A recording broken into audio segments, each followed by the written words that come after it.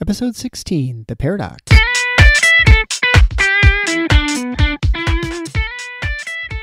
Welcome to The Paradox with your attending, Dr. Eric Larson. He is a practicing anesthesiologist and clinical assistant professor at Michigan State University College of Human Medicine. Listen in as he takes you behind the scenes of what practicing medicine in today's ever-changing world is like with another doctor. The Paradox is a fun and accidentally informative show for physicians, patients, or anyone who has ever found themselves in a waiting room.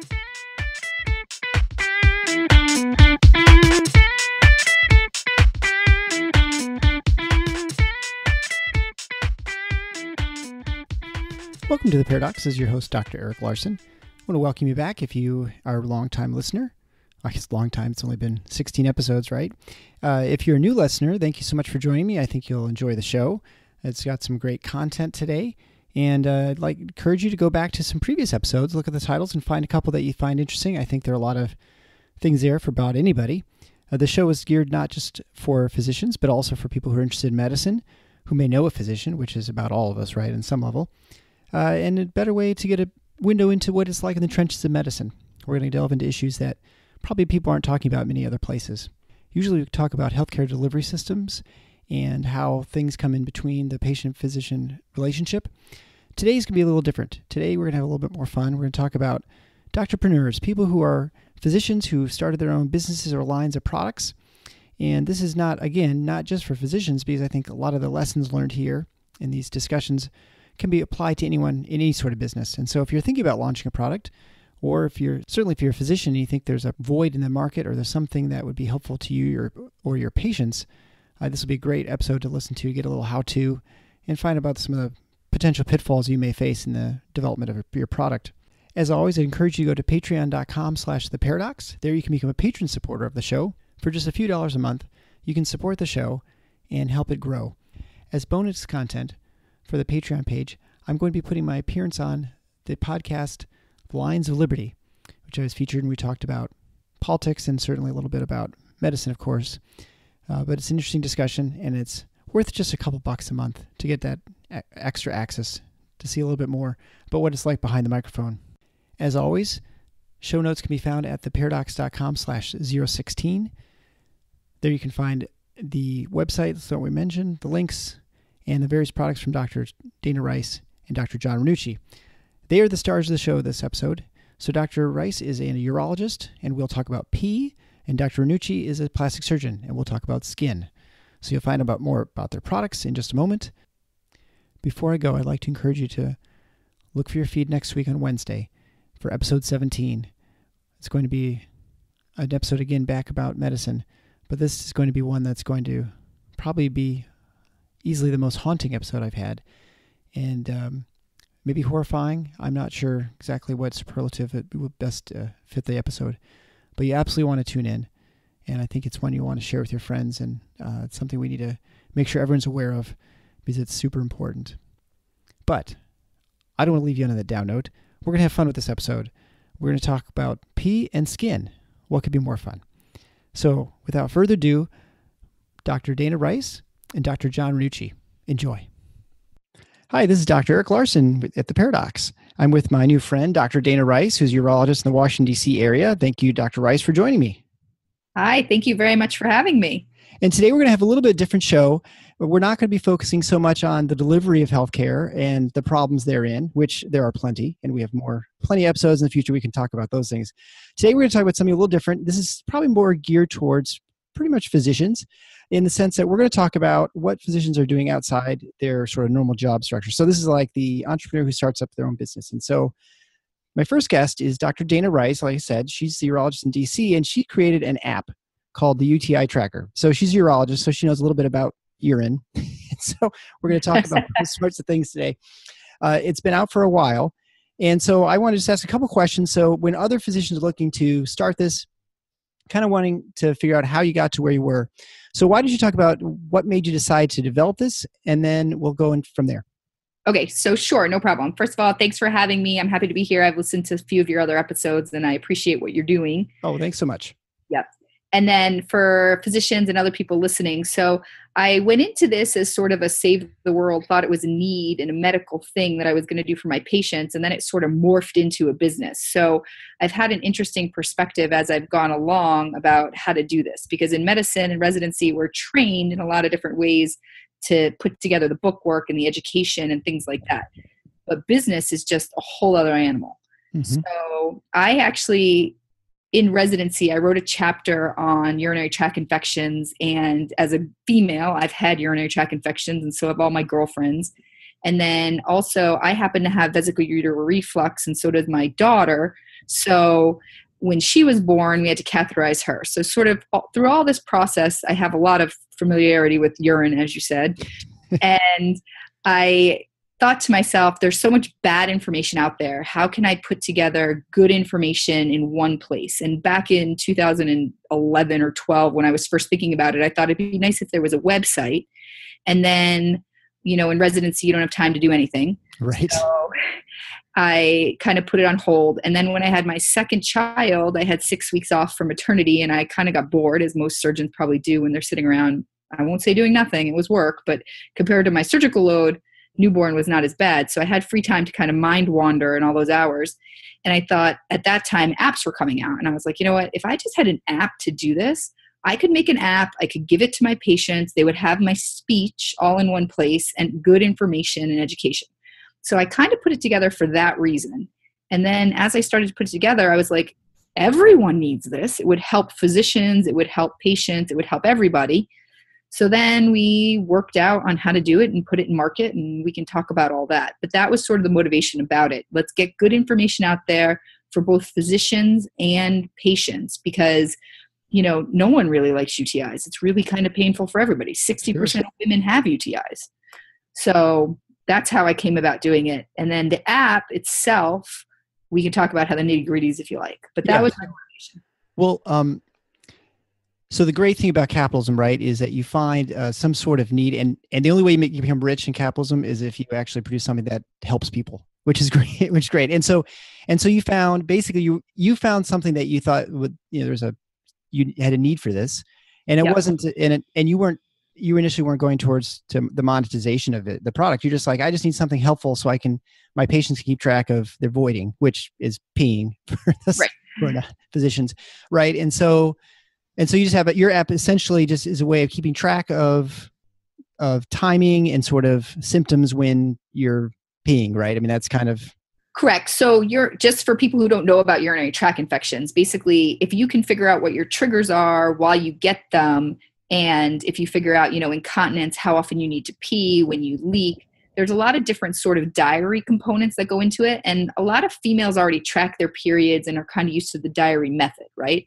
So this was putting in that diary method. And then from a physician perspective, it's painful to talk to your patients for a long time about how do you pee? Do you sit? Right. Do you have sex with? Yada, yada. Yeah. So it's a good way for physicians to be like, here, go read the education center and set your app to beep every 2 hours so you can remember to do time voiding by getting a text message, and then bring back your calendar that tells me when your periods were, when you had sex, and when it burns, and then we'll go from there.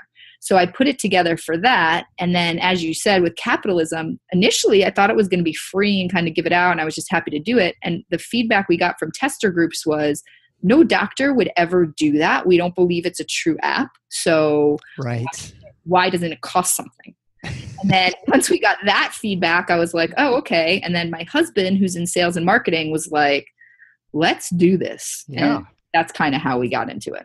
So that's really cool. So, my wife's a pediatrician, like I might have mentioned to you when we were talking beforehand. And this is the sort of thing that she doesn't deal with, but she definitely has lots of little girls who have UTIs. And like you said, there's the problems with the sphincters and and backflow and those sorts of problems. And so these are the things that I imagine your app is probably for the pediatric population too, right? It's not just for adults. Yeah, you can use it for anything because, as a mom of a kid who has UTIs, like I happen to be a urologist, so I can deal with it on a regular basis. But if I was not a urologist, I would have been so neurotic because they ask you questions like, oh, do you know if your kid was not sleeping the night before they had a UTI, or do you have a fever? Oh, boy. And it's kind of all relevant because it gets into if it's, a kidney infection versus a bladder infection. But who the heck knows? And then, especially in the pediatric world, your pediatrician will treat your kid, but you may end up in an urgent care or you may end up somewhere else. And if you don't have your culture results, that really changes how your kid gets treated over time. So this would let the moms enter in their cultures, the antibiotic resistance, all that kind of stuff to hopefully avoid antibiotic resistance and more infections down the line. So just a way, the one-stop place to kind of keep track of all this stuff, right. Exactly. All the information that you go see a new person who's on call or whatever, it makes it easy for them to get the information they need. Exactly. So you came up with this idea while you're changing diapers. Yeah. And then you go into the phase where you develop the app. So how did you get to the point where you developed it? Because right. I'm guessing you're not a programmer, and it sounds like your husband's not either. Yeah. And so as we describe you as an anesthesiologist, we describe urologists as glorified plumbers. Yes, we are. Right. I mean, pretty much. Yep. And so you obviously didn't have any, skill in this thing. So how did you find someone, and was that an easy process? Yeah. So it actually ended up working out fine for me and not being that difficult, but I kind of lucked into it. So as you said, like once I realized it should be an app and not a website, I had to change my thinking. So back in residency, I kind of wrote the education center and what I would want to include in a website format. And I had it all sketched out in one of those good old fashioned moleskin notebooks that every resident carries with their case log, right? So I had that on paper. And then on maternity, when I was like, oh no, apps are the way to go now. What I did is I thought to myself, how do I make this happen? And my husband, who, like I said, he's in sales and advertising in DC on Tap Magazine, and he has some graphic designer friends that work for the magazine. I see. They are techie people. So they put me in contact with some developers. And at that point, I actually had a patient who had started an app himself. And I was talking to him because I knew he had started an app. And he was like, the first thing you need to do is hire a lawyer. And I was like, what are you talking about? He's like, well, any person that you talk to about your product, they can take your intellectual property, right, and then you're screwed. So he was like, you need to make sure you get a non-compete before you even start to talk to developers. And to be truthful, that could have happened to me because the first couple of developers that I sort of talked to were just friends of friends. And if they hadn't been trustworthy people, they probably could have rolled with an idea or a similar idea, and I would have had no recourse. Sure. So that's how I first got into it. And then once I got a non-compete, I started to interview developers. And like I said, I had the connection through my husband. So I had a few people here in the States. But a lot of people use overseas developers. India is a big place because they make cheaper apps. Sure. So this is something that I think most patients don't realize is that we actually pay attention to what you do. And we learn a lot from patients about stuff that's not related to medicine. Oh yeah. And I found a good fishing hole from a patient once, and he happened to fish in a lake. There's a lot of stuff. I found other people who can help do work in my house or something like that. So, we're actually people too. So if you ever feel like divulging a little bit more, actually, there's oftentimes good connections can be made. You can actually network within the exam room while you're being treated for your plumbing problems. Yeah, I agree. It's the best. Well, especially in urology, right? Like if you're not making small chat, it's just awkward. Right. Right. So it's sort of like the colorectal guys. It's also, although I don't, there's a point where you probably shouldn't be talking too much, but yeah, right. So you developed the app and you've launched it. It's been out for a little over a year now. And so what's the next step for you? Are you looking to make a new app? Are you going to do more things with different things? Well, so this is kind of funny you ask. So initially when I realized an app was the way to go and this was what to do, and UTIs are obviously ripe for the picking, right? So 60% of women have UTIs. It's really heavily college-based and then perimenopausal. Those are big users of technology. And I kind of thought that I would just put it out there and it would blow up. Like every sorority girl, every college girl across America would download it because it can keep you out of an ER. And it can tell you when you need to see your doctor, and it can give you over-the-counter preventative tips, right? So I did not realize everything that goes into making an app. So when I first started, I thought I'd do the UTI tracker app, and then I would do one for back pain, and I would make a whole suite of apps for doctors to have this convenient thing. Because one of the things that's nice for me is my patients will come in with a calendar printed out with all their symptoms, all their everything that I can read, I can follow it. It makes sense. And it actually makes my life easy too. So I was thinking that I would do that for lots of different kind of chronic issues. Right. But I did not realize how much goes into making an app, how much it costs to make an app. And then on the back end now, the marketing, the podcast, the other side of things, which are great opportunities. But I'm a surgeon. I like to operate. I work 110 hours a week on patient load.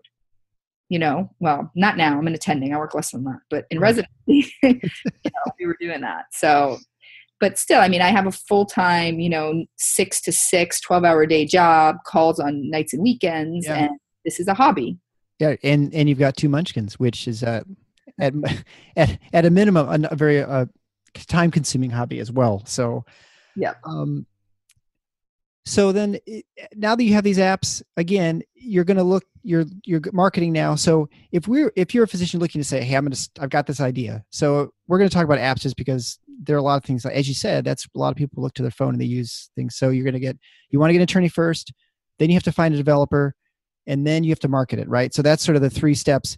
Do you hire someone for the marketing? I mean, I know your husband's sort of in that, but he's probably not in this sort of sphere, right? So how have you gone about this besides talking to guys like me? Yeah, so I really haven't done that yet. So what I've learned from this is that marketing is a full-time job. So if you want to hire someone to do marketing, it's extremely expensive. So we've been doing a lot of sort of Twitter, Instagram, things on our own and sort of soft marketing. But in hindsight, what we should have done is we should have started the marketing when I was still in the development phase and built up hype about the app and about the product, and then did kind of a soft launch, get the word out there, and then go from there is what I think I would recommend to an up-and-coming entrepreneur. Because I think that trying to catch up now on the back end, I don't think it's impossible, but it's kind of like a daily struggle. Most people say it takes 3 years for a small business to kind of hit its stride. And there are a lot of other female physicians out there that I've been talking to and kind of learning from.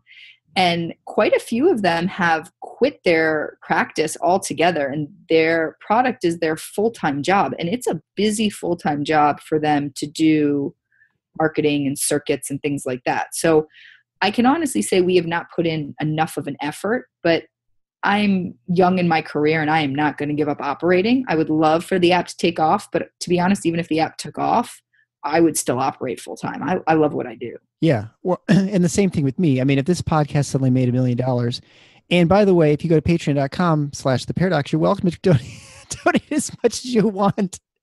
But, so Jeff Bezos, if you're out there listening, I'm your friend. So I would still continue doing anesthesia because I really enjoy it. I enjoy hanging out with urologists and and orthopedic surgeons and other people because, I mean, I don't know, it'd be kind of weird not being around taking care of patients and stuff at this point in my life. I mean, I'm middle age, unfortunately now. So, I actually applaud you for what you're doing. And when I've listened to your podcast, I've noticed before, I have found the one thing that I am terrible at is I cannot push myself or sell my product. I have a very hard time doing that. So even when I'm talking to people who I know probably could do it, it just feels awkward for me to be like, go buy my app. Like this is right.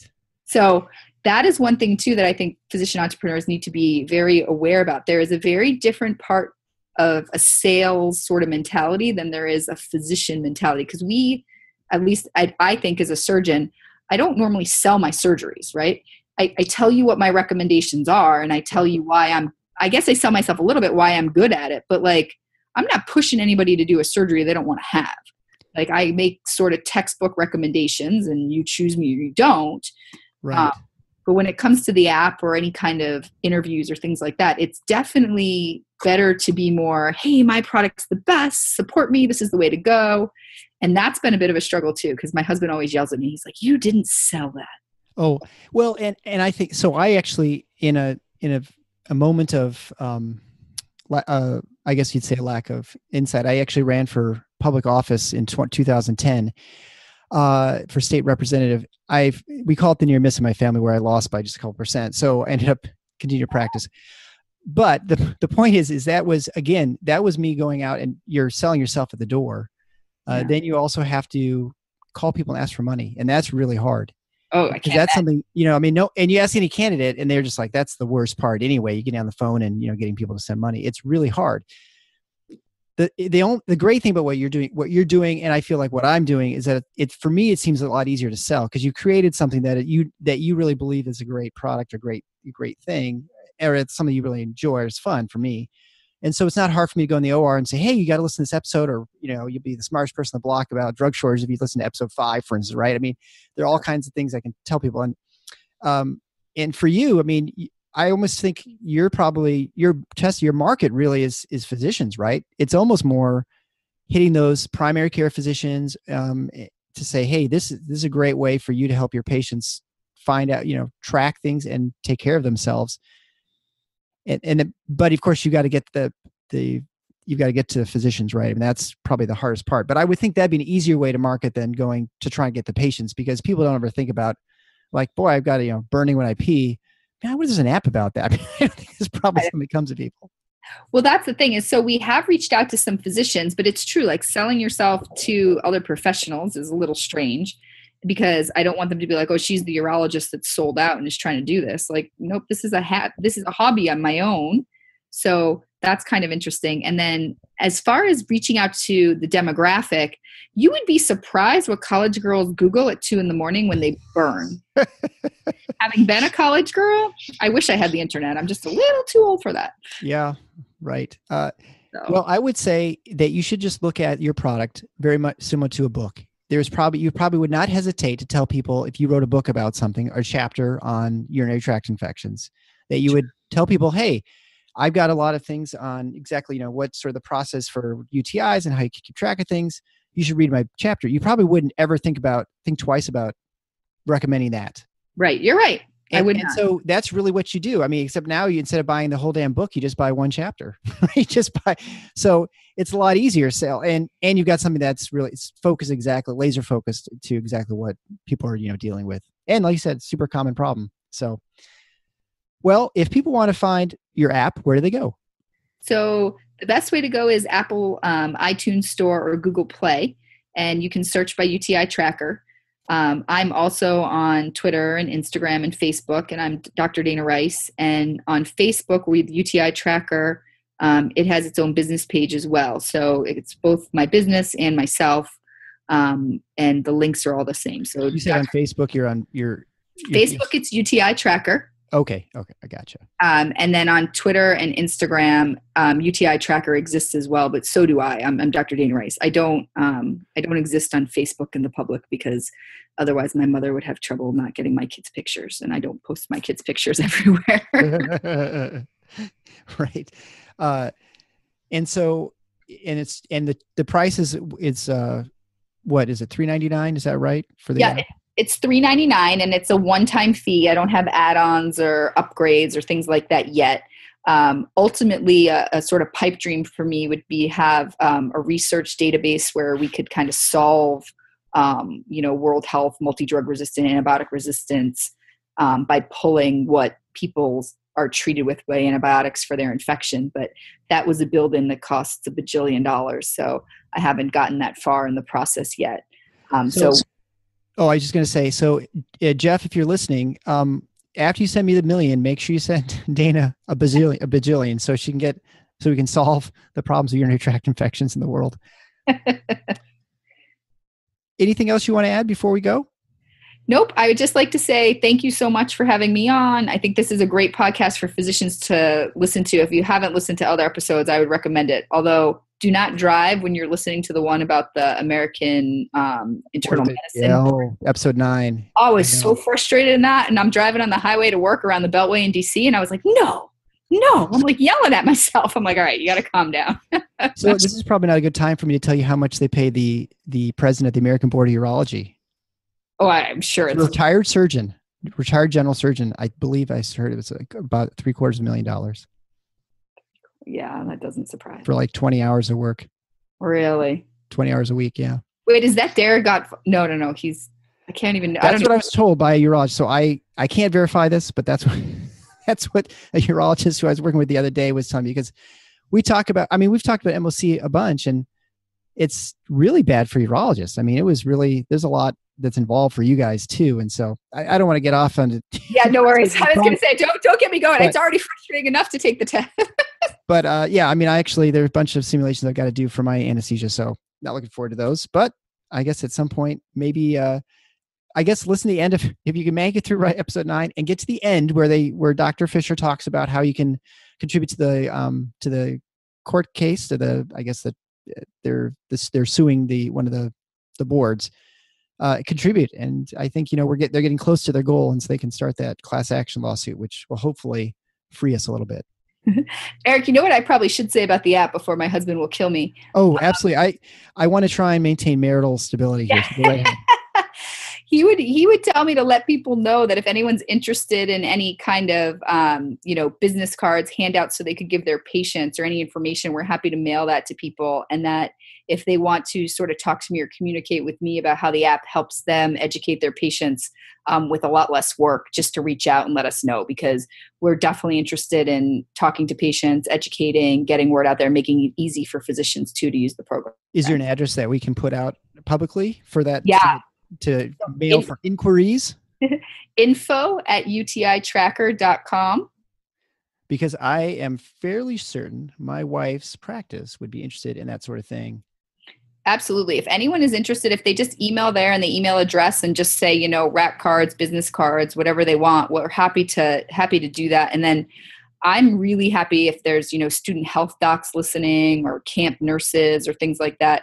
I think it's important to get the younger generation involved too, because that's where so many women have problems and they don't talk about it. So many women kind of suffer with these recurrent UTIs because nobody goes and asks someone who has dealt with it before. They get information from the other 16-year-old or 18-year-old, and round and round they go, right? And if you just asked a doctor, it would probably be cleared up a lot quicker. Right. Well, the 16 to 18-year-olds rarely see a doctor, and it's not exactly something you talk about in polite conversation, right?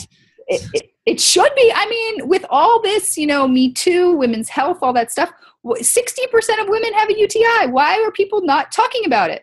Well, I mean, there are a lot of things we don't talk about. Like, I would say miscarriage is one we don't talk about too, right? 100%. And when you have one, and my wife and I went through this, we had one of our first, and then you find a bajillion people who've had miscarriages suddenly. And you just think you're the only one. And then you mentioned like, oh yeah, we had one or two. And so there are a lot of things we don't talk about. Maybe we should, I don't know. I mean, I guess I don't particularly want to talk about UTIs with people very frequently, but I guess we should feel more comfortable.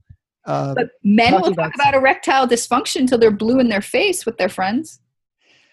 I haven't had that. You're too young. I'm too young. Don't worry. Right. You'll get to an age where you will. No, and I was thinking as I was getting ready for this interview and it's about UTIs and stuff, and you were talking about putting the kids down, and you've got a 2 and 5-year-old. I thought, it's funny because you go for the first like 5 or 6 years of these kids' lives, because you usually have a bunch of little kids, you are totally consumed by sleep and bowel movements and peeing. It's all you can think about is like, are they pooping up? Do they need some prunes? They poop over and on their shoulders and all this kind of stuff, and then you have this long reprieve. And then I think when you get to the end of your life, you're in the same boat. You focus on your sleep, you're pooping and you're peeing too at the end. So you got it. Anyway, again, Dr. Rice, thank you so much. It's been a pleasure, and best of luck to you on the UTI tracker. And I would recommend everyone go to find the UTI tracker at the Apple Store. It's only $4. Right? Yep. UTItracker.com. I'll have all the links too. Perfect. Thanks so much. Thank you so much. Welcome back again to the Paradox. Dr. Eric Larson here. I'm with my really good friend, Dr. John Renucci. John and I have worked together for 14 plus years, right? I think I started working at your plastic surgery center pretty much when you started, because I remember you talking about overhead and trying to figure all that sort of stuff out. Yeah, that was a process. It's far more complicated than this for anesthesia, because, we just have a billing office, and that's pretty much it as far as an overhead standpoint. But I know you were getting out and you're just signing contracts, and you had your boards, I think. So I think you maybe were practicing a year before I got there. I'm not right around sure. 2003 is when I started. Yeah, so about a year before. And I think I started in your clinic probably around 2005 or so.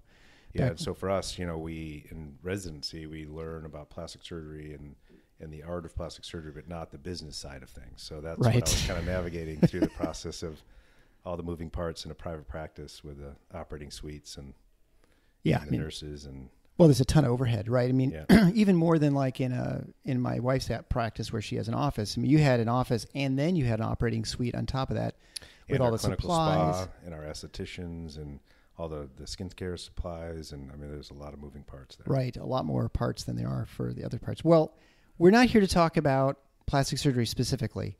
You are a plastic surgeon. Great job. I'd highly recommend them for anyone who's in the Grand Rapids area or anyone in the group. They do a great job. Yeah, our practice is great. And full disclosure, so we're gonna talk today about a product you developed, and the whole point of this episode is we're going to talk about physicians who sort of step outside of medicine in a sense and look at other ways of sort of getting themselves out there and not just doing medical stuff. And so you're obviously outside the usual physician setting in the sense that you don't deal with third-party payers that much. I mean, you certainly use commercial payers and things like that, but a lot of cosmetic surgery is obviously cash pay. Correct. Right? Yeah. I mean, our main, in our medical reconstructive part, that's the insurance base, but the private practice based cosmetic surgery is more cash pay. Right. And that's sort of, if you look at other people in medicine, maybe ophthalmologists, if they're doing lots of LASIK surgery, there are a couple places where you don't have a lot of third party payers, but in that sense, you're a little bit different than other physicians that I talk to. Correct. Yeah. But we're going to talk about the other thing the venture you started, how many years ago now? The concept started in 2008. Okay. So you developed a line called Turo, which is a initially it started as men's skincare sort of product. Right. And full disclosure, I do use your skincare stuff. Perfect. That's great. And it works fine. It's great. I just use I'm pretty dumb, so I just put this stuff on my face it actually works great as sunscreen. But this is not an episode to sell your product, so to speak. Right? Yeah. No. Obviously. Yeah. But we're talking about sort of the process, and so you said you started in 2008. So you've been in practice at that point almost 5 years, right? 5 years. So what got you to? I guess where did the initial sort of idea start, and why don't you go through that story first? Yeah. So, as a plastic surgeon and many parts of medicine, we realize the benefits and merits of keeping your skin healthy with good quality skin care and sun protection. It wasn't, I didn't develop a product because I wanted to start a company. The idea was that I was struggling with getting men to be compliant with skincare.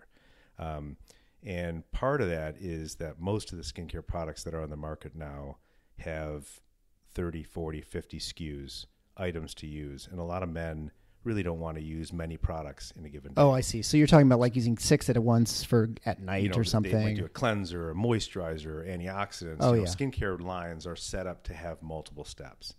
And so the concept was that, if you look statistically, women in general will put on 17 to 20 products on their face daily. Whoa. That's mascara, that's moisturizer, it's a cleanser. Men just don't think that way. Right. So when I was dealing with the cosmetic side of things and I was dealing with the men, I was trying to get them to be compliant with skincare because, you can protect your skin, it'll look healthier, it's better for fighting skin cancer, which is probably one of the most common cancers that are out there. And I also found that 4% of men use sunblock daily. And that's a staggering number because, and then it's very obvious at the time to me that women who use makeup have SPF built in the makeup products. Okay. And so they're protecting their skin much more than the men are. So the idea was to try to get men to use skincare to help protect their skin, to look healthy and protect the skin from sun damage. But men only put on 2 to 3 products a day. So they'll shave and maybe do an aftershave. Right. So how do I take the product lines that are widely out there, and again, the market is replete with new skincare companies, whether they're organic and vegan or just general products. How can I get men to fit in that system? And I couldn't find an easy system for men. So the idea was, can I create a skincare line that's very easy to use that men will stay compliant with, not change their skincare routine, but continue to do the routine and have protection and also have the anti-aging benefits. So so essentially you were looking at, you looked at the market, you said, what is out there that I can recommend for my patients and people who come with me questions about this sort of thing? And there wasn't anything, There right? wasn't And so really you said, anything. there's this void in the market and men have this problem and we need to find some way to fix it, mainly, skin problems and the fact that I think, outside of a bar of soap, most men don't think much about their face. But even shaving creams, even out there now, are what I would consider a passive shave.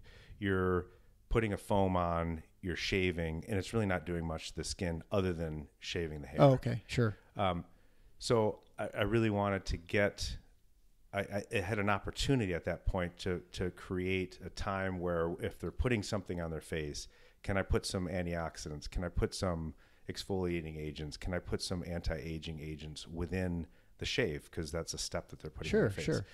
And that was really a thought. I didn't develop that thought much until at the same time, right around the same time, I was on a business trip and I forgot my shave. And so I did have a glycolic acid foaming cleanser with me at the time. I still find this hilarious that you had just being in the skincare industry. Right? I've got some glycolic acid in my. Yeah, I'm it was surprised a you got that cleanser, through. and it foamed a little bit. So I figured, I'll shave with that because that's the only. I'm not going to use soap. Right. So I used the exfoliating cleanser as a shave, and it was the best shave I'd had in years. It felt great, clean.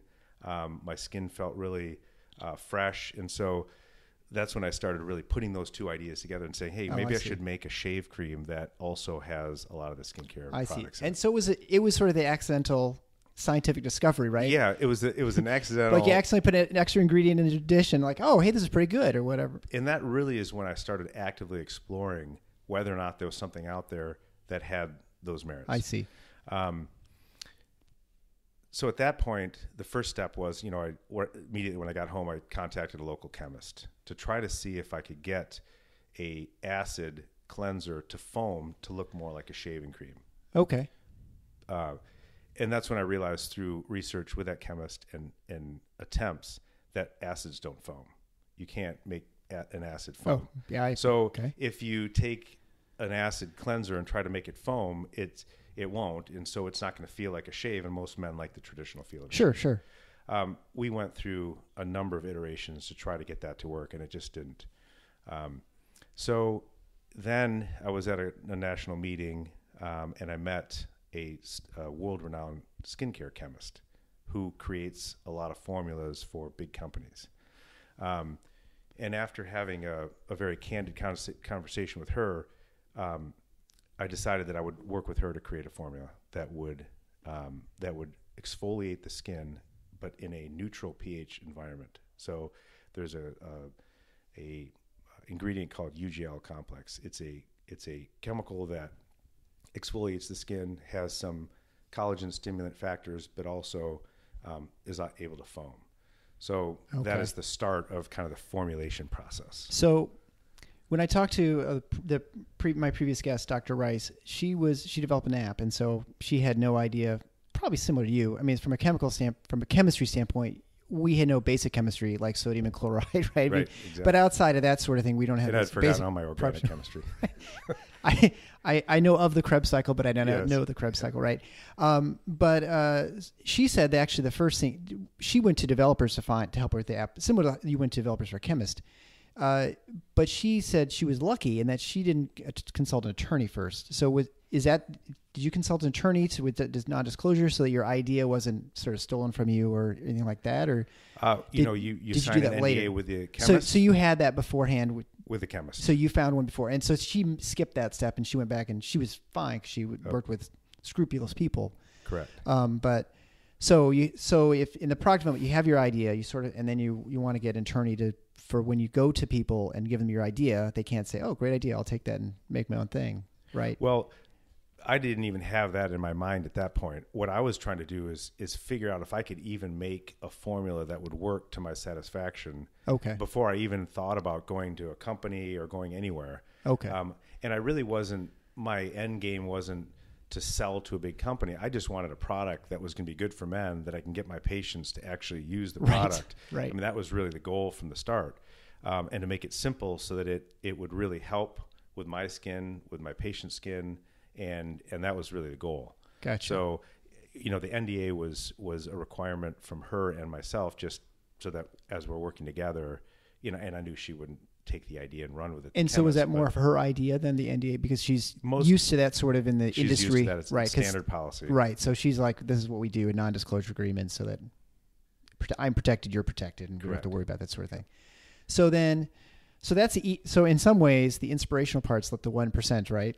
Right. And then the rest is the tough stuff, like coming up with the chemical formulations. And so I had no idea how challenging it would be. I had a concept. I thought it would be simple. You meet with a chemist, you make a product. Right. There are so many steps to have a product, but many iterations of scent, of different ingredients. And once you put all these ingredients together, this is why it's really important that I had a world-renowned chemist. They have to be compatible with each other. They have to be almost synergistic with each other to work. Mm-hmm. You can't just throw a pile of ingredients together. And so it was making a formula that also would make it through stability testing, because they have to be in containers for a period of time. So before I even had product containers, what I was going to dispense in, we had to first make sure they were stable in a glass construct. So, once I figured out the formula, and this was 5-6 months, 8 months of figuring out a formula, then it was getting compatibility testing and once that is complete, then you can take it and figure out what container, what component, how much volume, all those things. Right. It's sort of like having a kid, right? You think, oh, I'm just gonna have a kid, and then you see kids who are 18, like, yeah, they just grew up, and you don't realize all the steps involved getting to that point. I think back and laugh because I had no idea what I was getting myself into. Right. I mean, I thought you have a great idea. It's going to be easy. Yeah. And, but first and foremost, what kept me going was that I really had the vision of having a product that was going to work really well, that had great ingredients that would really be efficacious. There's a lot of skincare products out there that it's just filler. And there's not a lot. They sell them for a lot, but I wanted this product to really work well. Right. And unlike the previous guest I had, who had an app that was filled a void that truly didn't exist. I mean, in some ways, your product definitely filled a void that didn't exist in your opinion at the time. However, if you want to look for skincare products, like you said, there are a million of them, right? And so you were entering a much different marketplace than she was in trying to get your product out there. So what's the next step as far as marketing and sort of getting it out? Once you have a product that's working, that you say, I've got it stable, and it's not going to, turn into, liquid goo or something after 6 months. What was your next step to try and get out? Well, so the next step was, all right, now I have the shave part figured out. But let me stop you for a second. At some point you formed a corporation, right? At some point along this? Later. Much later. Even we still at this point haven't made a company. No, okay, go ahead. I hadn't, because I didn't really know what I was going to do with the product. Right. Yeah. Whether you're just going to have your clinic or whatever. It was early. It's kind of put your foot in the water a little bit. See if you have a good product. So then the next step was, I still have the problem of only 4% of men wearing sunscreen daily. Yeah, you haven't fixed that. Really not having many of the other attributes to skincare. So I wanted to create an aftershave, because most men will put a shave on and maybe an aftershave. Right. So I wanted to create a product that had soothing qualities afterwards, a moisturizer, because moisturizers are really important once you've exfoliated the skin. Mm-hmm. I wanted to have a product that had broad spectrum SPF, had some other collagen stimulants, really skin brighteners, things to optimize. And because I only had 2 steps to do it. Right. So I went through the same process with the daily moisturizer, which has SPF. So simultaneously, I did those 2 products to really kind of fit that need of my practice. Assuming you have a limited sort of contact with the patient or the consumer, right? Correct. You're like, I've only got 2 shots and I got to get everything in. Yeah, I've got to get as much as I can within reason. And so if people only decide to shave and do the aftershave, they're really gaining a lot of ground. They're doing the exfoliation, they're doing the collagen stimulants, antioxidants, all those things in those products. So once I had those 2 that were considered stable formulas, there are many, many more steps that I had to go through. The first was that I had to figure out how I'm going to get it to market, Right. or how to. So that's when I realized how little I knew about what I was getting into. Yeah, right. So I think it was advice from my dad a long time ago. You know, he said, if you have your limited information or knowledge in what you're doing, surround yourself with really knowledgeable people. Absolutely right. So that's when I hired a really, really well-respected marketing firm in California. Okay. And I wanted them, and I interviewed a number of different marketing firms, and a lot of them wanted to, you know, before we even had clinical studies, before we had anything, they wanted to, you know, spend millions and launch all over the country. And I really wanted to step back a little and say, I first want to treat my patient population. I want to get some clinical trials in. I wanted to go a little bit slower. Yeah. But they gave me some really sage advice, which is you really can't have two products in a product line. You have no shelf presence. It'll get lost in the shuffle with all the different product lines. Okay. But I still wanted to hold true to my original principle, was I want to make this product line really simple. So with me pulling in one direction, them pulling in another, we came up with a couple more products that still stayed true to the line. So there's a 3-in-1 shower cleanser that's a shampoo, face, and body wash, has all the... I've heard you talk about these in the OR. Exactly, sure. Yeah. The 3-in-1 shower wash. Then there was a lip balm, again, SPF protection. Okay. So a little supplemental. So it created a brand, and that's what they're trying I to see. do. So you want to create the brand in addition to the so product, it's a branding component. And that process of figuring out the appropriate packages, figuring out the appropriate tubes and pumps, all those things take a lot of time, because, you know, you have to, one should be a tube for look, you know, the appearance on the shelf. Okay. One has to be a pump, one, you know, just to give the appropriate appearance on the shelf. And that's what the marketing firm really does. And the coloring and the way the script is on the tubes. But while that's simultaneously happening, I had to, because I have an SPF product, I have to work with the FDA from a regulatory standpoint. So I have to make sure that all the skin testing is done, all the SPF testing is done, and there's new guidelines in terms of sun protection. So, you know, I can't just sell a product if hasn't gone through. I can't label it as a broad spectrum SPF unless I have the appropriate testing. It's like the gas mileage in a car, right? You have to verify that it gets with you. Yeah. Okay. And I don't, you know, as a physician, I don't want to fudge anything. There's a lot of products out there that label and haven't gone through regulatory, and they're just risking it. For me, my reputation's on the line, so I really had to go through all the hoops to make sure that it's on board. And so there are the sensitivity tests. I wanted to have the product to be non-comedogenic, which means it doesn't clog the pores. So those had to go through separate tests. There's all these clinical trials that they had to do. You know, God forbid that they didn't pass, I would have had to start the whole process all over again. So that's, again, why it was important for me to have a chemist, a world-renowned chemist, to help me with the formulas to make sure that they were going to pass the test. So then once you figure out the appropriate containers that you're going to put the goop in, the goop is the product, right? Then you have to go through compatibility tests with those tubes, because the different plastics or they're whatever. Different plastics. And so that whole process, again, is a 6-8 month process. Now, so how far are we in at this point after you get to these compatible? Are we like 3 years past? I mean, from the initial contact with that chemist, how long are we in at this point? Probably 2 years. 2 years. 2 years.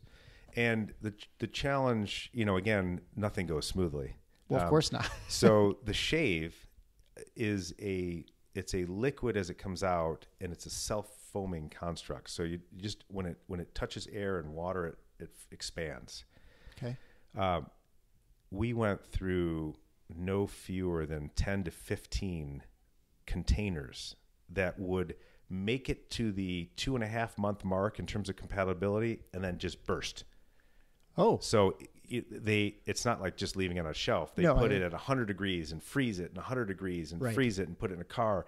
So it went through all these tests. And so the frustration for me was, then you have to start the 3 month over again. So you almost made it, and then you got to start over again. Exactly. So I had to find a very unique, it's called bag on valve. It has a can with a bag on the inside, a bladder on the inside that holds it, and it's a special way of dispensing with external pressure. So sounds expensive. It was, yeah, believe me, it was way more expensive than I anticipated. Okay, yeah.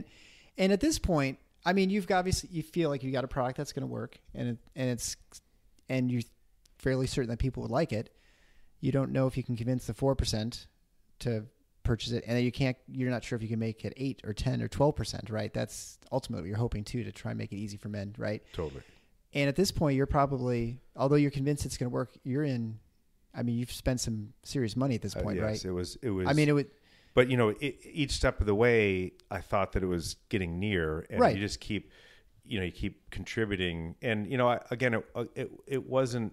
The goal wasn't to make a massive corporation. The idea was just to get products launched. Right. I mean, you believe in the product, right? And you think this is what I want.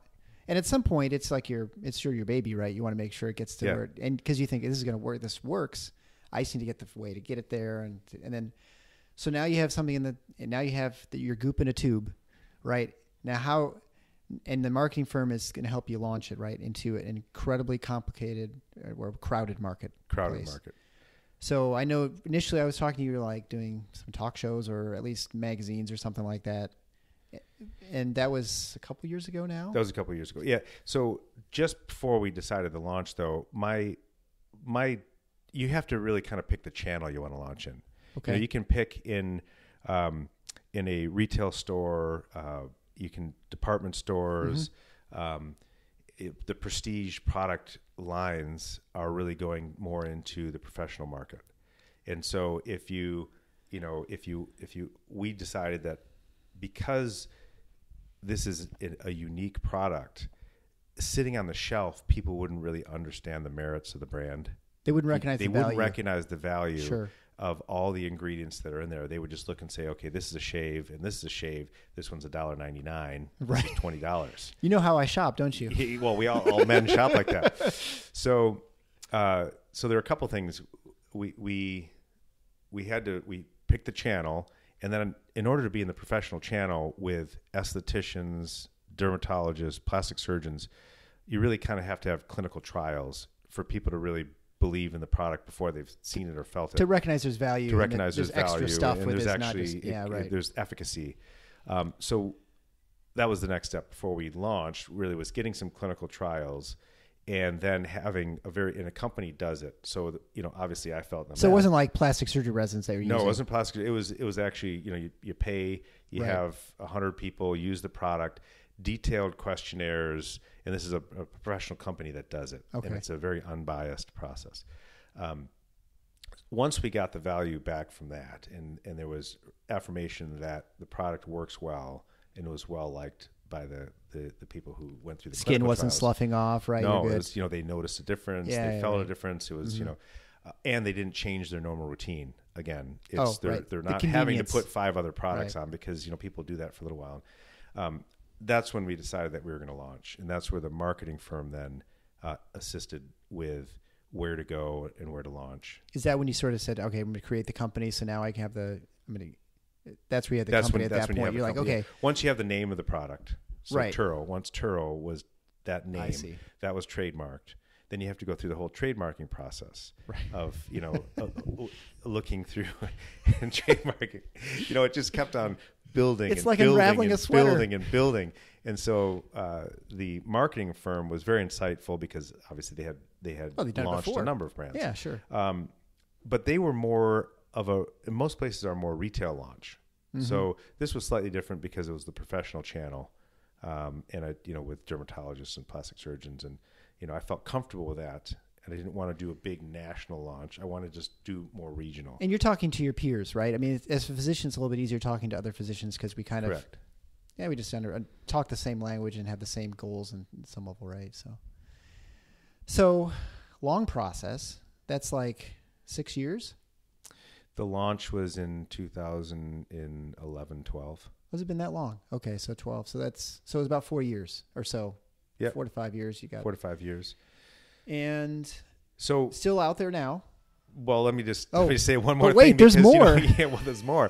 Once you have your product and you have the concept of what you're going to launch, now you have to find a manufacturer Oh, sure. Of I all your assumed tubes. that was already figured out. You have to figure out a manufacturer for all the tubes. Oh, my. You have to figure out what laboratory is going to reliably construct your formula with Right. the assistance of your chemist. And not mess it up right? And then comes all the lead times with all the ingredients that are coming from all over, and then the compatibility tests that they have to run, the FDA clearance with them, and that was a process, which is ultimately what brought us up to 2012. I see.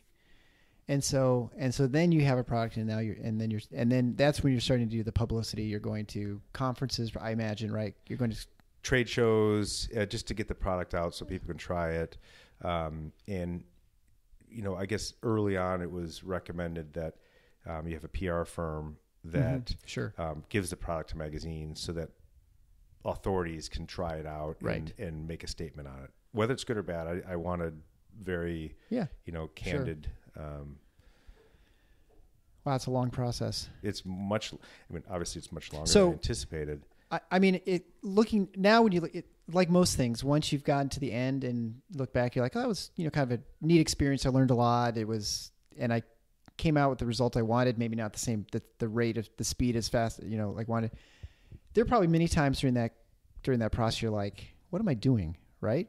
You're just like, this is crazy. All these problems and setbacks, right? I had no idea what I was getting myself into. Right. And obviously I had the ambition to see it to fruition, but every step of the way, there were setbacks with timing. There's setbacks with, if a manufacturer produces, makes a run of your product, but it's not to your standards, then you have to, then now you don't have enough on the shelf, and then you have to deal with lead times, and the offices and the spas want to have it, but now you have to wait another 3 months because the product wasn't to your standards. So all those things that I never anticipated, that, if I operate until 5 o'clock, I'm at home. Thankfully, they were all located in California. So there's a time change. And so a lot of my evenings were spent dealing with the manufacturers, dealing with the tube manufacturers. And this wasn't a 50-person organization. This was, 3 of us that were running it. And so, I learned a lot about regulatory, about product branding, about, labeling, the FDA, all these things that I don't regret at all. It was a great experience. It's just a long process. It's a testament, right? If you want to do something special, there's the perseverance is absolutely the inspiration is necessary, but it's the perseverance and the actual, the doggedness just kind of just drive to the end, right? I felt like that with medical school, like everyone in their second year is like, what am I doing? This is dumb. I should go. Why are my friends out and about? Yeah, and they got here. Jobs or careers or something. This sucks. Right. Medical school is terrible. That all washes away once you graduate. Yeah. Once you get out in residency and you're like, oh, this is actually kind of fun. And actually, for me, it wasn't until I was a staff clinician, like anesthesiologist, I'm like, oh, this is actually kind of fun. But even as a resident, you're kind of like, I don't know if this is the right thing. You have a little more autonomy, I think, in plastic, but you're still also working under staff who might drive you crazy. You're like, I think I'll like this. I'm pretty sure, but you're never sure until you kind of get out and do it, right? And I'm very thankful I chose the career I did. I love every day. So yeah, I have fun working with you guys and working with like other surgeons and stuff.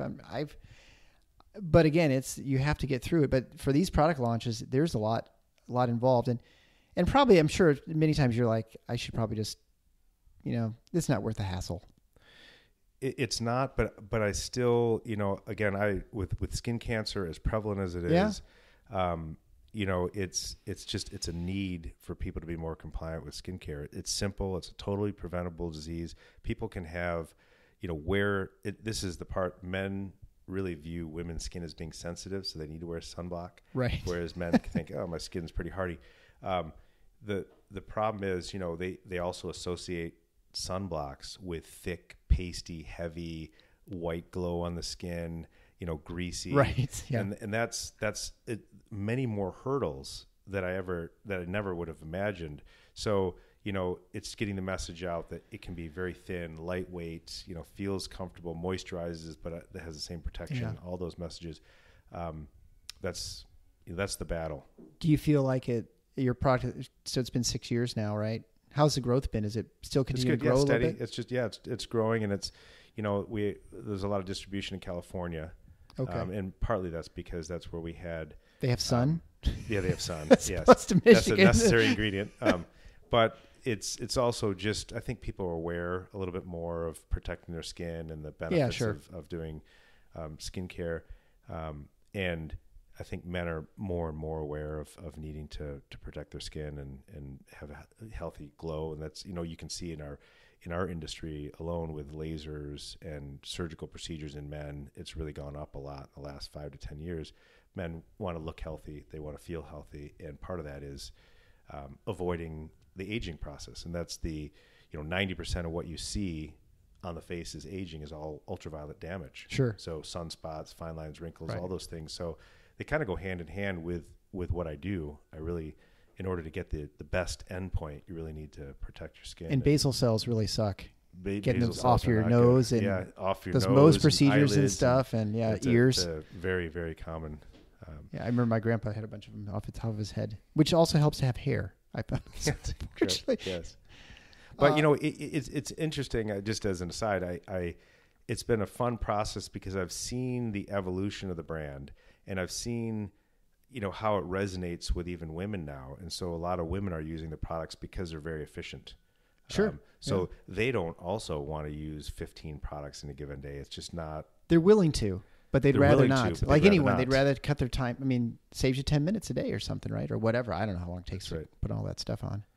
It's very complicated. I look at it's like some sort of complicated jigsaw puzzle on our bathroom counter. I don't know how my wife. That's what I wanted to avoid. Yeah, very simple, simplify, but get all the important ingredients. That's the. I figure if I put deodorant on, I'm pretty good for the day. So if Call it if I add anything more, it's just a bonus. So, well, thanks a lot for the conversation. It's been really fascinating. Anything else that you have to add about the process for people who are listening to this who might be docs, or really you don't have to be a physician to kind of go through this process either, but anybody who starts a business. Again, I think it's never an easy process. So you really have to be passionate about what your goal is and see it through, and surround yourself with the right people, because that's what will help you navigate the whole process. Because looking back, I think I was very fortunate to pick the right people and align with the right organizations to carry it through, despite all the little bumps in the road. Right.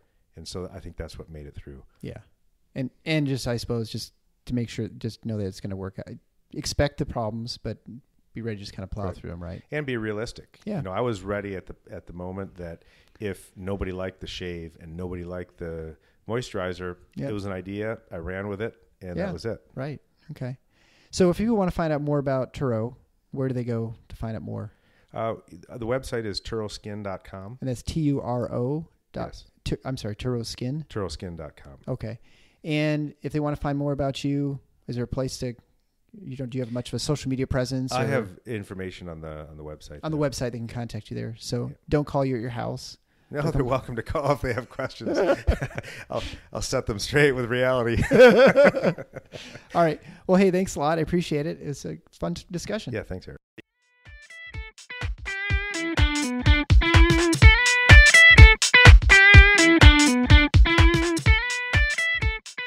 Thanks for listening to The Paradox. If you like what the doc is doing, please subscribe and leave a review on iTunes or Stitcher. And share the show with your friends. Become a supporting listener to get access to special bonuses at patreon.com/The Paradox. Show notes can be found at theparadox.com.